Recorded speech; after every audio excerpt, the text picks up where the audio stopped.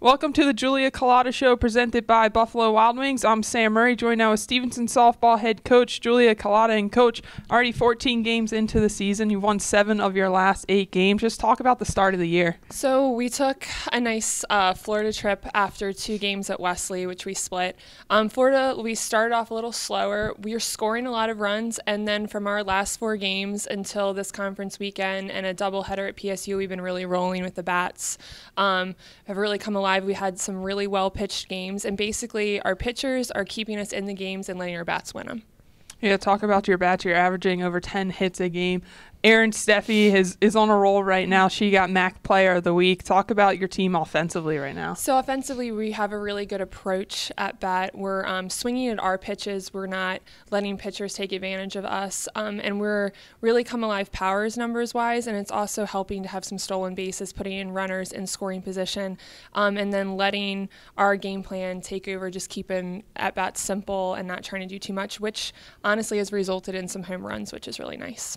And then back to your pitching. Sophomore Morgan Fulton was named the pitcher of the week. Jasmine Ogletree has pitched some games for you. And then freshman Haley Monahan has stepped up and pitched a couple games, got her first career starts last weekend. Talk about your pitching. So Morgan had a really nice last half in Florida, which she just really attacked the zone. She had some big strikeouts, high strikeouts, and good stats, which got her those Players of the Week awards. And Jazz has really just kept us in games, throwing batters off balance. And Haley, she was put in a lot of tough positions early on in the season. She was asked to clean up some games for us, and she did a really great job getting ahead of batters, keeping us in the games, and she picked up her first win at PSU Harrisburg, which was a really kind of well-deserved, and it was a long time coming for her. She had pitched well, and we just hadn't come away with a W for her.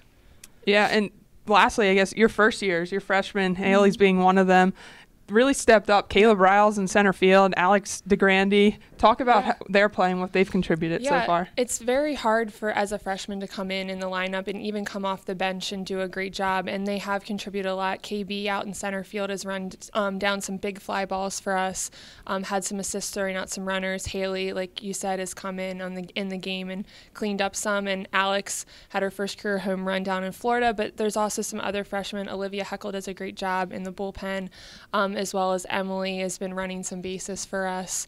And that whole class, our whole team has really contributed to everyone. Well, Coach, we've had a little bit of snow on the ground here, so no games the rest of this week. So we'll sit back down next week and preview hopefully some games next week. Hopefully, hopefully down in Maryland will melt out before it will in Pennsylvania, and maybe we'll get some games in next week. Yeah. All right, Coach, we'll see you back here next week. For Coach Julia Culotta, I'm Sam Murray, and this has been the Julia Culotta Show.